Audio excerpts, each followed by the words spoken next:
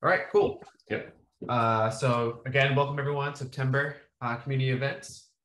Uh, Here's our agenda. So as usual, the project community stats, update, the product roadmap, and then we'll have data assistance with James, and then we'll wrap up with questions. So we'll give plenty of time for Q&A after James's presentation.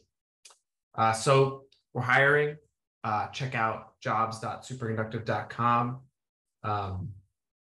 You'll see there's a few cool positions here. Would love to get somebody from the community to join us. Yeah, you get to hang out with us. You get to build great expectations. Okay, cool. So here's some the project community stats. So since we last met, we've added 582 people to Slack. We crossed the 8,000 mark, which was the top line last time we were here, and now we're chasing that 10K, which is exciting. And I think we are on the fringe of 8K on GitHub stars too. So it's a cool update. We sort of hit our level here on the PyPy download. So we had this big spike in the fall. We sort of found our new floor coming into through the second half of this year. All right, so my favorite part, some thanks and kudos to the community members.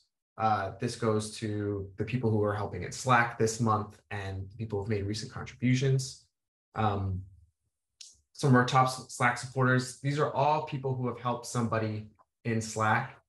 It is an order. So we have two new names on here that we haven't seen, Kirill and Atai. Thanks so much for recently, but the past month. You've done a ton in helping out, along with asking your own questions. So I appreciate giving back while you're getting support from the community yourself.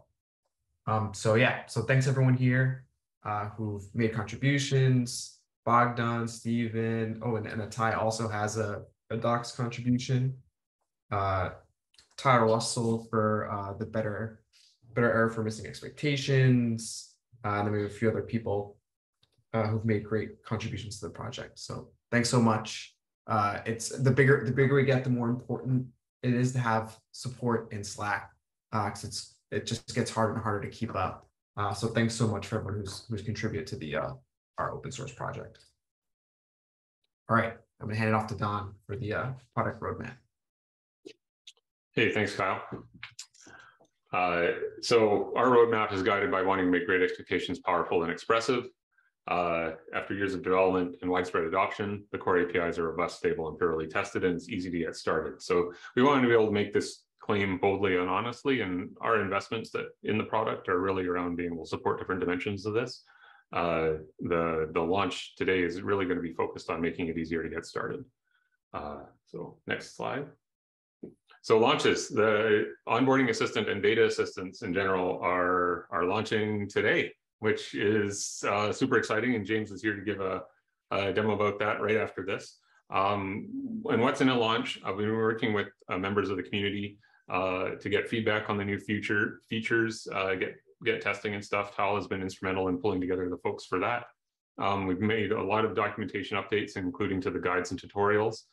Significantly for the onboarding assistant, we replaced the user configurable profiler in the getting started tutorial.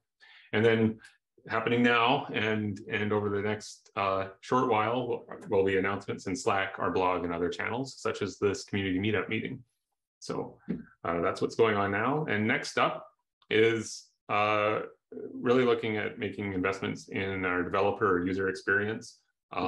Improvements around the data context, making it easier to get a data context, having the methods better documented and stuff.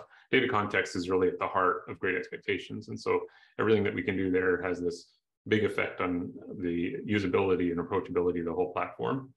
And then the other one is improvements to data sources. So, the idea of being able to connect to a source within 1 to 2 lines of code, which right now is this YAML-based guided experience. So looking to dramatically simplify that, make it easy to get started both within a Python file, like an IDE editor or a notebook, without having to context switch between the CLI, and progress smoothly to being able to define assets with multiple batches, which the data assistant will really showcase, but can be tricky to get defined right now, often with only looking at config or doc support. And so how do we build an API that allows you to go from, hey, I've got my table. Okay, now how do I want to break it up into the chunks of data that I care about?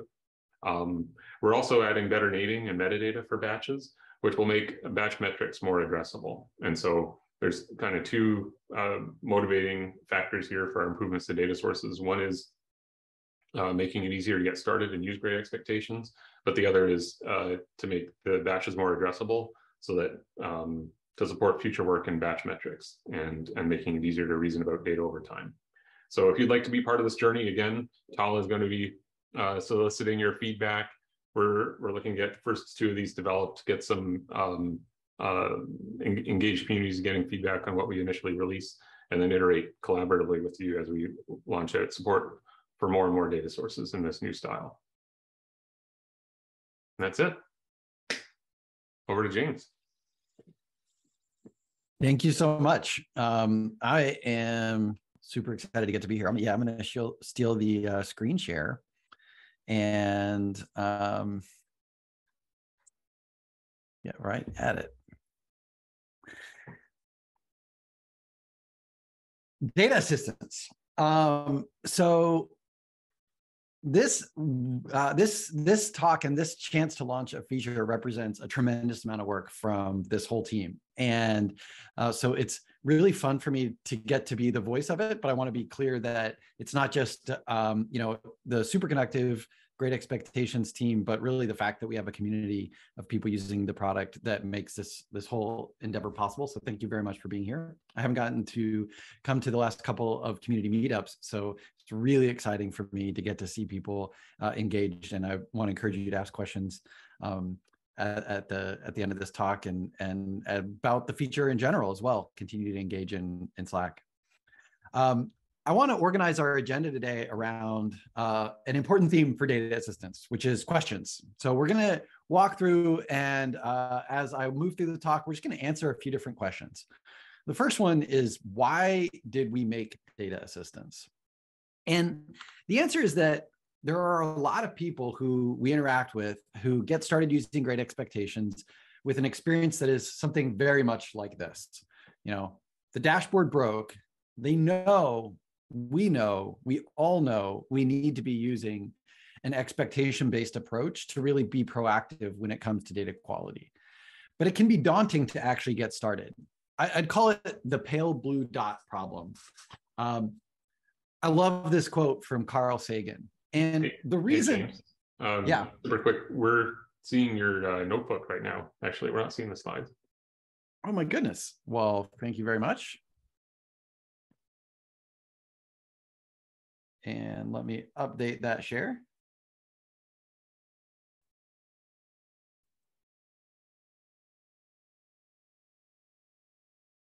How about now? We've got the slides. Okay, thank you. You're jumping ahead too far into this talk. Thank you so much, Don. Let me review. We've got an agenda. The agenda is organized around a number of different questions. First, why did we make data assistance? And I mentioned this kind of common scenario that people know they need to get started with expectations, but they face the pale blue dot problem. The problem that the universe is huge and it can be extremely intimidating and difficult to know where to get started.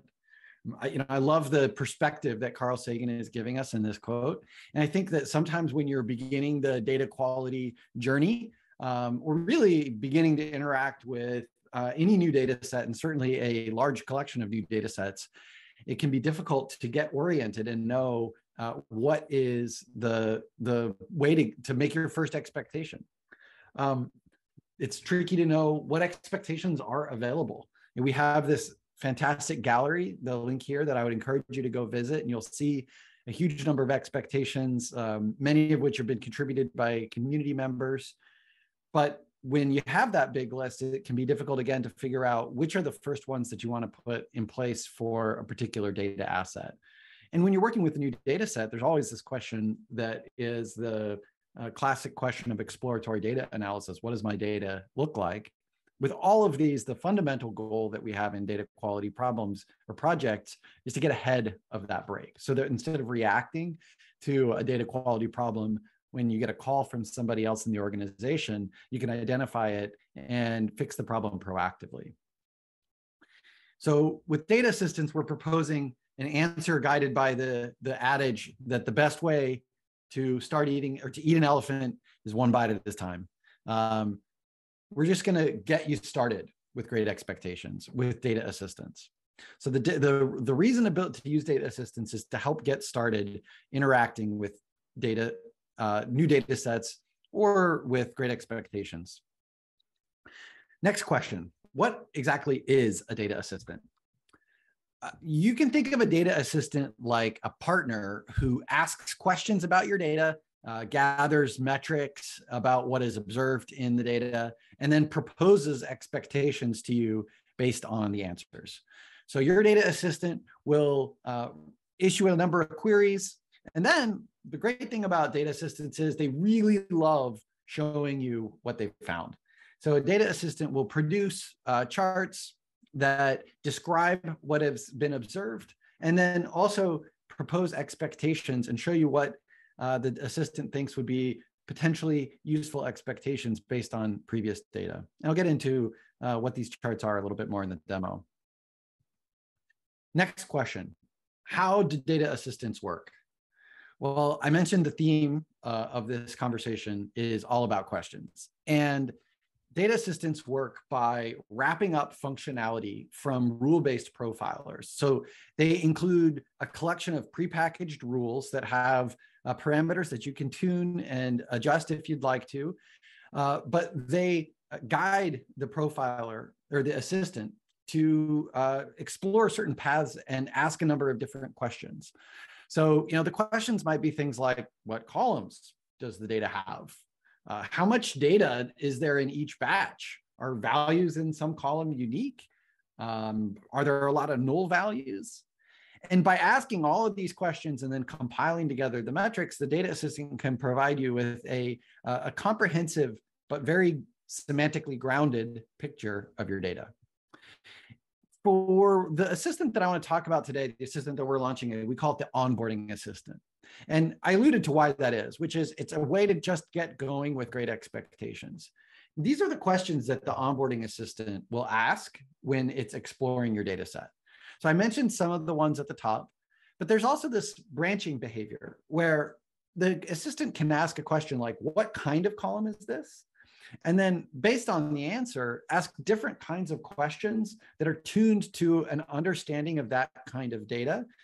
And then going a step further, it can add expectations based on the answers to each of those questions. So when we ask what columns are present in the data, we can create an expectation that those columns be present in the future. When we ask questions about the standard descriptive statistics of a numeric column, we can create expectations about each of those statistics. And doing that allows you to create a rapid profile with a lot of insight about the data. So in this chart, we're looking at a particular metric, the quantile values. And in particular, we see 3 lines representing the 25th, 50th, and 75th percentile of values in a column that's called fair amount. I'll talk about this data set in more depth in a moment. Along the x-axis, you'll see there are 12 different batches. And that's really important.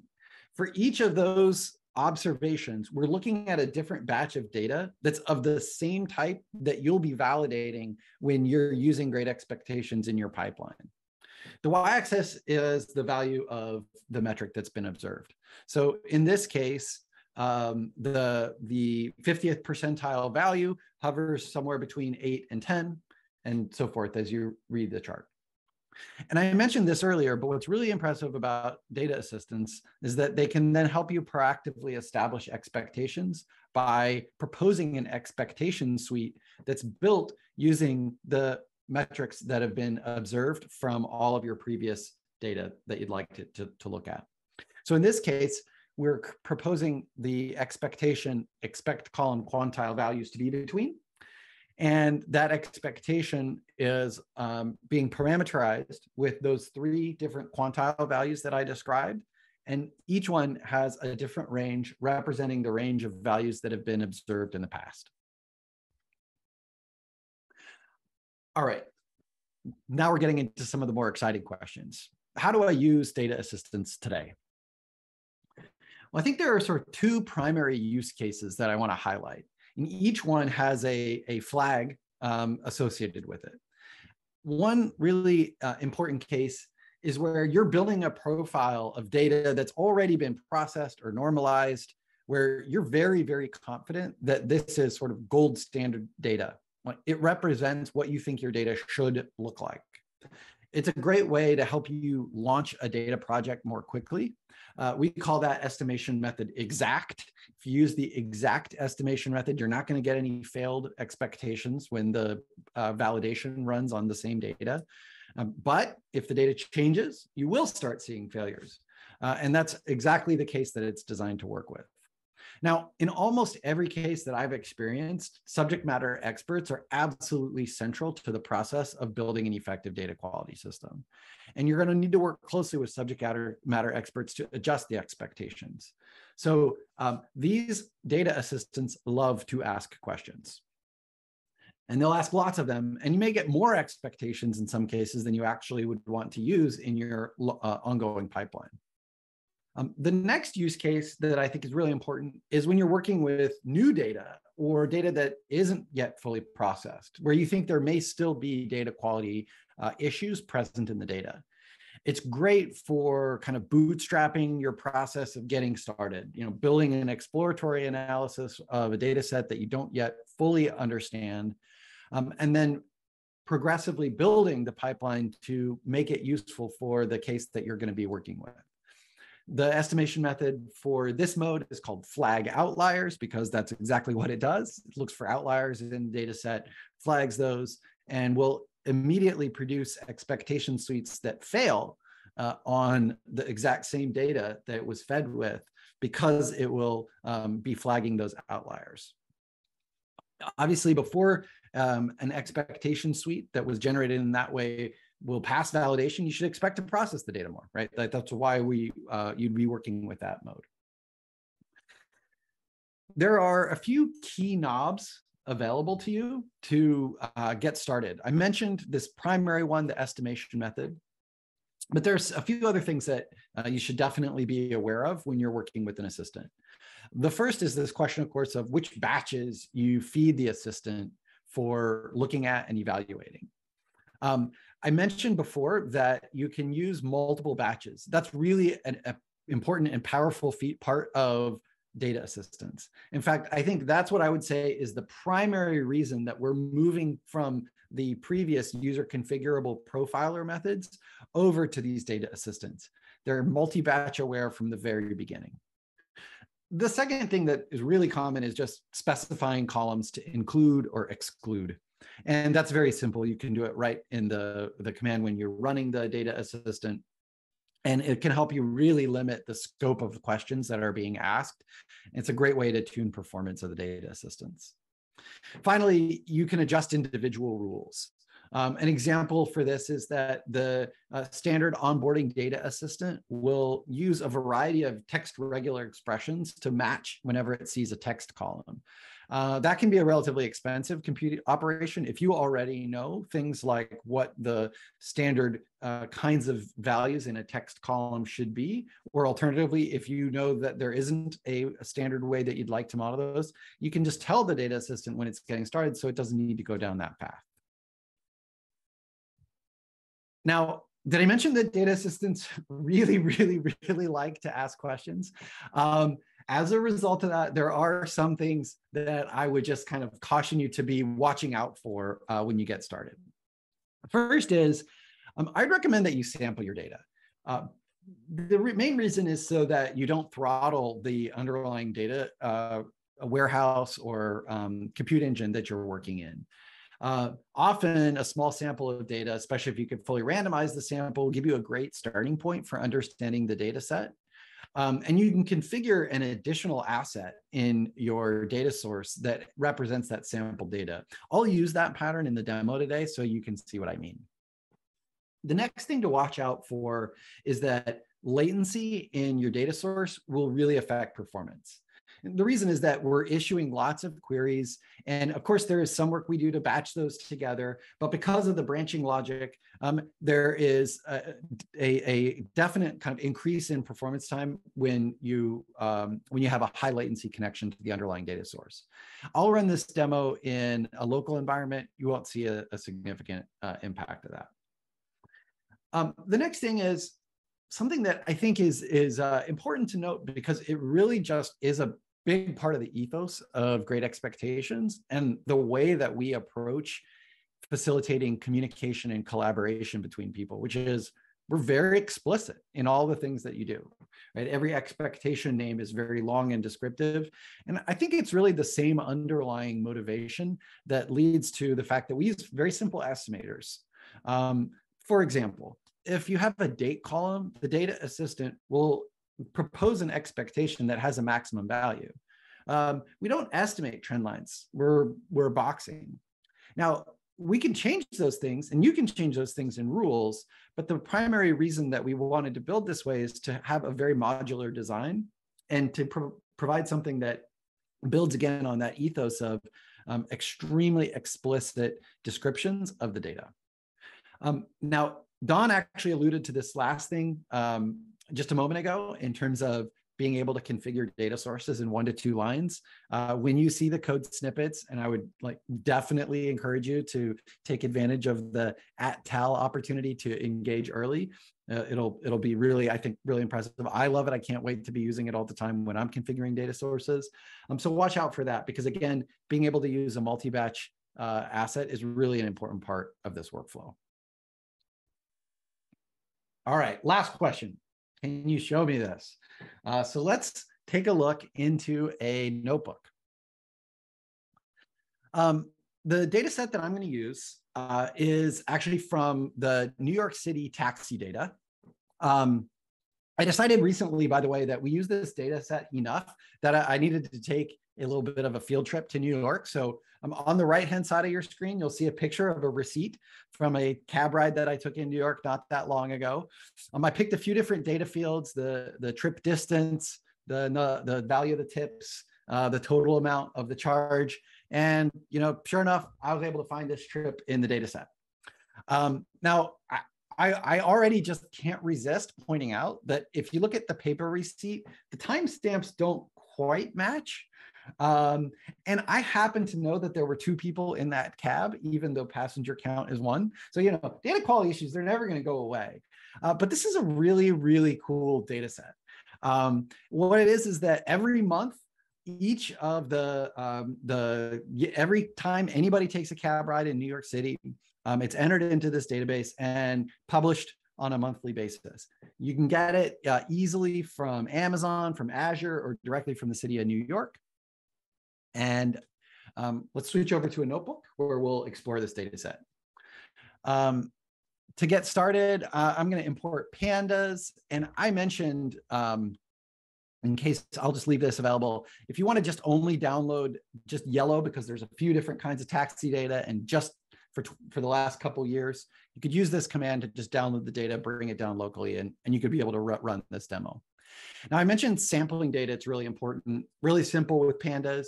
So I'll just write this function here to downsample Parquet files. The data is published as Parquet, so it's nice. It has a schema embedded. That's a relatively recent change.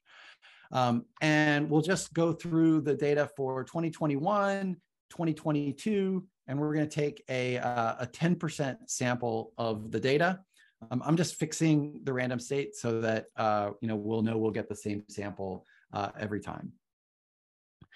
So I've got this data now processed into my sampled directory, and I'm going to switch over to using Great Expectations. So we'll import Great Expectations, check we're running 0.15.24. That's the newest release, just came out in the last couple of days.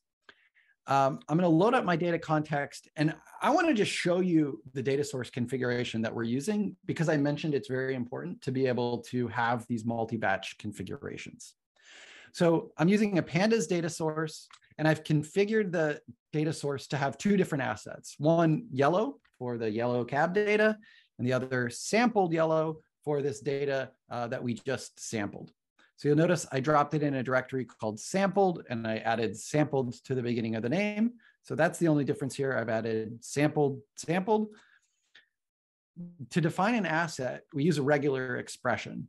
So I can look at the file paths here and easily identify they've got a year and a month. So we'll create two match groups for the digits of year and month, name them in that way, and that'll make it easy for us to get the data. I'll use the same method that the CLI proposes if you were to write configure or data source new, this test YAML config, and you'll see that I can see these data assets. It's recognizing a number of different batches. And there are some additional files present. This is because I've downloaded all the taxi data. But if you were to only grab the yellow cab data, you'll find all of the data matches. So let's add that data source and create a batch request. Now, this batch request is important to flag because it's a little bit different than the batch request you'd probably use for just running a standard validation. That's because in my data connector query field here, I'm asking for the previous 12 batches. So basically I'm saying, like, look at the last year of data. And that's going to be what we're going to feed our assistant. And I'm going to switch to full on, high risk live demo mode and start typing at this point. So we'll look at my context, and context has this new object in it called assistants. So if I say context.assistants, there's a few assistants available, or a couple assistants right now. I mentioned onboarding assistant is the one that we're going to use, and I'll run that onboarding assistant. To run an onboarding assistant, you really just need one thing, the batch request, and I'll pass that batch request in. I mentioned this other parameter called estimation, and just to be explicit, I'll pass that in as well, and we'll run with the exact estimation method. And we'll just call the output of this exact. So when I run this, what's going to happen is we're going to first iterate over each of the rules that the data assistant knows of. So there's 8 different rules we can see. And you'll notice the second progress bar here, the number of different values that it has been changing. That's because each rule is applied only to the columns for which it makes sense. Right, so there was only one rule for which it made sense to apply that last rule, 10 for some of the others.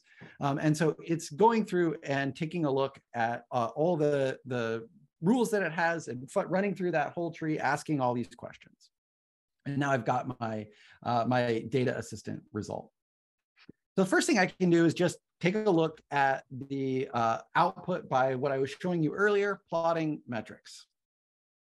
This is designed to be an interactive experience. So what happens here is I have a dropdown. I can just look at any of the metrics that have been provided. So, it looks like there are in my data set, between around 300,000 cab rides a month. So multiply that by 10, since I took a 10% sample, and you'd see what we think is probably a pretty good estimate of how many cab rides there are in a month.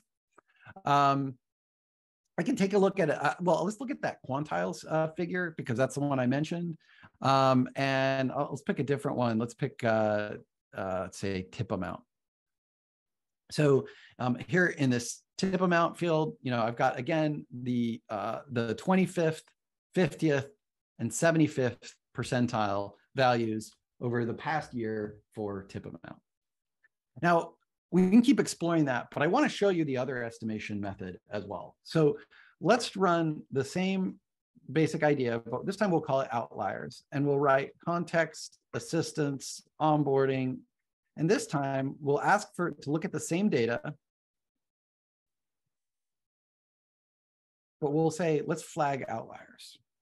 So we'll run this, and it's going to go through the same process. It'll take about the same amount of time. Ask the same kind of questions, but this time, instead of just looking at the values that are actually observed, we will, like I said, flag outliers and create parameters or propose expectations that exclude those outliers. So let's take a look at outliers, and this time, instead of just plotting metrics, I'm going to plot expectations and metrics. So what that's going to do is show the metrics as before, but add those kind of bars, those sort of proposed expectations. And you'll see that in some cases, like it's saying, well, look, let's just say this is the outlier. In some cases, almost certainly, let's take a look at, like some of these extreme values, I think are often where you'll find problems in a data quality context. So let's look at, like, say, start with passenger count. We'll see, all right, looks like, in this case, there's a pretty good range between 6 and 9 passengers. If I look at the total amount, say, of how much does it cost to ride a cab in New York? Seems like, usually the max value is pretty high. People are paying more than $1,000 for a taxi ride, but it seems likely that something went wrong here. Similarly, if I look at trip distance, and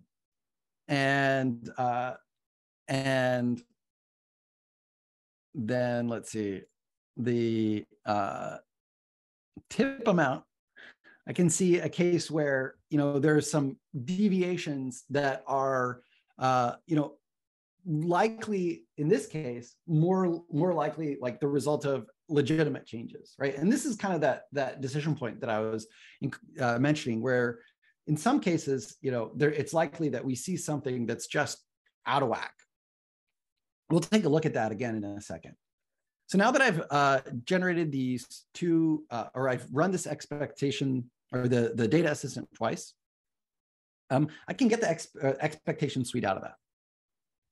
So let me first get that exact result, and I'll say get expectation suite, and I'll call that taxi onboarding sample. And then actually, I'll go ahead and just save that suite.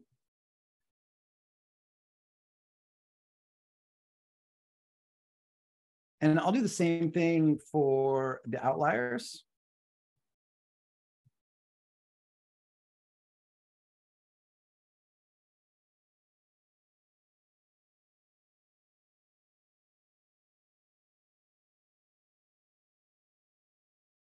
And then we're going to go ahead and build data docs. Of course, that's one of the key places that you see a lot of value in Great Expectations.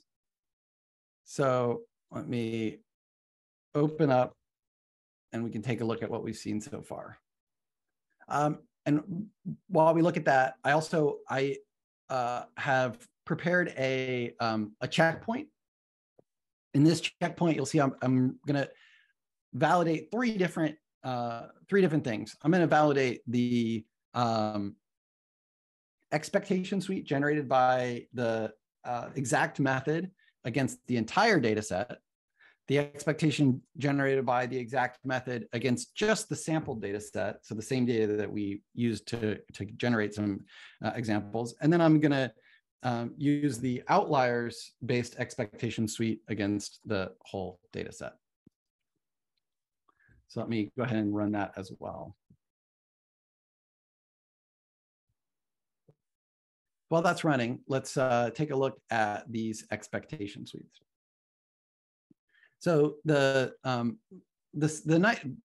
key thing to see here is that we're getting just this very, very dense presentation of all of the expectation results that came out of the suite.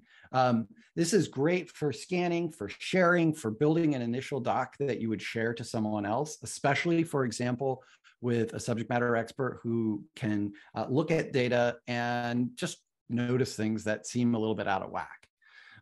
Like, for example, I looked at just the last 2 years of data. So it seems a little bit weird to me that the minimum value in the date column would be 20 years ago, well before New York City started collecting or publishing this data. Similarly, when I look at the trip distance value, it seems really odd to me that we'd have a max value that is so many times the circumference of the Earth.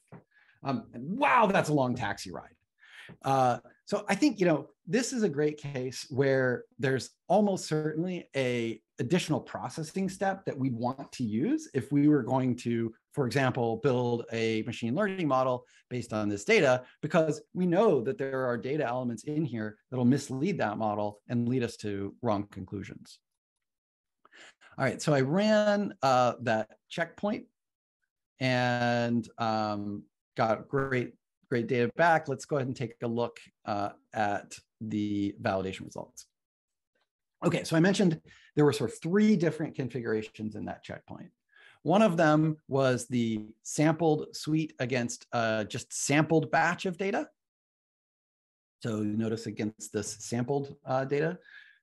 And sort of not surprisingly, this one passed. Every expectation that was generated was met because these expectations were just built that way. On the other hand, if I take a look at this outliers data set, I'm going to see failures. And if I zoom in and just look at those failures, I can immediately see and work through this property that I was describing a bit ago. Now, for example, the number of rows, we expected that to fail. And sure enough, if I multiply these by 10, I find that, yeah, it's failed exactly the way we expected. We sampled data in a statistical way, and sure enough, this next batch of data was right in that expected way. So we could just simply update our expectation in that case. In some of the other cases, like these dates that I was mentioning earlier, almost certainly we are finding an important data quality issue that we want to address before we use the data in a dashboard or some other application, because we don't yet trust this data fully. All right, the last thing I want to show you is, maybe just a little bit of nerd salad for a second. And that is, I'm going to scroll down past all the information you get from a validation result, plentiferous though it is, and point out that there's also on each of these objects a way to take a look at all of the results that have been generated. So if we look at the metrics by domain property on any of these results, we'll see all that was collected. So this goes well beyond what we saw either in those charts or even in a suite, which is based on the accumulation of those. Now, what the key thing to observe here is just how much power is available via the rule-based profiler mechanism to continue to build behaviors and assistance that will meet the needs that you have as you're working with your data sets. All right, so that's data assistance. And again, I couldn't be more excited about being able to get this feature out there, encourage people to use it, see how it can accelerate your ability to work with data. Really excited about the whole team that has put this together. And let me actually just stop sharing and see if there are any questions from the group.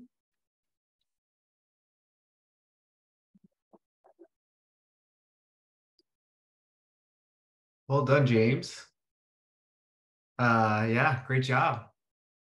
Way to get through that live demo too. That was you actually typed and nothing bad happened. That was excellent. Cool. Well, while people think about some questions I could ask to my own, what are some of the main use cases you see for the onboarding assistant? Yeah, that's a great question. Obviously, I think, the thing that the onboarding assistant is really, really good at helping you do is accelerate the kind of core benefits that come from using Great Expectations. So they really help you translate what was tacit knowledge into explicit knowledge. Part of the way they do that is just putting the data right in your face. So you can look at something again and just immediately see, wait a second, 2002? Like, that's not right. And the reason that that happened is because we had an assistant that was just so greedy in asking all the questions that might be asked and just does it so fast relative to what you would do that you can immediately translate that and say, no, like that is not right. And write your expectation down, capture that knowledge, make it explicit and share it on to someone else from another team. The other part of the answer that I would say to that is just those kind of 2 big use cases that I mentioned, the exact estimation method, which is great if you've got gold standard data. You look at a data set published by the city of New York after they've processed it and you'd think, gold standard data. And yet, we see in every single time we look at a new batch of data, the same kind of issues that we all see when we're working with data in the wild. Thank you for that. I'm going to keep going if nobody else. If nobody else has any questions. Anyone have any questions? And feel free to use the hand raise too if you want. Chat, you can also use the chat. All right, I'm gonna keep going. How does a data system differ from other automated anomaly detection systems? Yeah. So firstly, data assistants are really from the ground up designed rather to be focused on ensuring that they're very, very explicit with you about what is happening. So in some ways, for specifically the flag outliers example is performing an anomaly detection. It is literally flagging anomalies from past behavior. But the key thing is that we're keeping you in control from the very beginning. We're not taking a black box sort of approach to this. And we're making sure that we are taking the insights that you get both from the process of looking at the data and from knowledge that you had, like not just from looking at the data, and putting that into the underlying system. And that last fact is like worth repeating, right? An anomaly detection system is by definition looking only at the data that it has going through it. In many real world cases, we're working with data sets that still need cleaning before they're even frankly ready for the kind of anomaly detection that we all really, really want. And data assistants are really, really well suited to that use case. Nice. Hey, James, thank you for presentation. Probably you know about Pandas profiling tool, which can generate a test for Great Expectation. Does it mean that data assistant will can replace data Pandas profiling and we can use data assistant instead Pandas profiling for generate test? Well, firstly, I really love Pandas profiling, and they've done a lot of cool work. In fact, we've worked closely with that team over the past couple of years. So I would like to say, the way I would say it is like, we feel inspired by what they've done, and yes, have kind of taken it, I think, a step further. One of the things I really like about Pandas profiling is the way they create a comprehensive visual profile of your data in one page. I think that's a really cool feature. I do think that, especially with the data docs feature that we just showed, we really are kind of at parity with what you can do with Pandas profiling. But I mean, it's a great question, and I think there's going to be continued innovation. One of the things that Pandas profiling has done, I think, is really pushed our thinking around that whole concept of the semantic types and branching logic. That's something Pandas profiling did well, and we're pleased to see that kind of moving into Great Expectations core product. Okay, and my second question is, can I customize rules which data assistants will generate for data profiling? For example, I need only check my data source for, I don't know, for unique data only, okay? Can I run data assistant, say, hey, check only unique values and etc.? Yes. So actually, sorry, there's one thing I should mention, by the way. One other key thing is that Pandas profiling, it works with Pandas. And while I did demo this in Pandas, one of the key things that makes Great Expectations so powerful is that we work across all the backends, and data assistants take advantage of that capability. So all the questions that they're asking it in a kind of semantic first way, and then that's getting translated to the execution engine. So one key thing that you can do with data assistants is use them across any execution engine. To your other question, yes, rules can be customized. You can customize them by modifying parameters, passing those in. Now, I will say one of the things that is on our roadmap to do going forward is make it easier for people to contribute and modify data assistance. Like what we really, really would love to see is that we get to kind of parity with the way that you can create custom expectations in terms of making it just that easy and templatized to create new assistants. I don't think it's quite, that easy just yet. So, definitely bear that in mind. But like the case that you described, I just love it, right? Because that's like so much the spirit of what we're trying to do, like marry together the knowledge that you already have with this like assistant, right? Who it's very cheap for you to say, hey, go off and like do this research and then come back and give me a result. Okay, thank you. And yes, I want to clarify why I ask about pandas profiling, because at Provectus we use a pandas profiling for generate test for like initial suite for data, and we run pandas profiling, generate test, and add this test to test suite. Okay, Got it. Right now I try to understand. Should we continue to work with pandas profile, or we can use a data assistance, and that's all.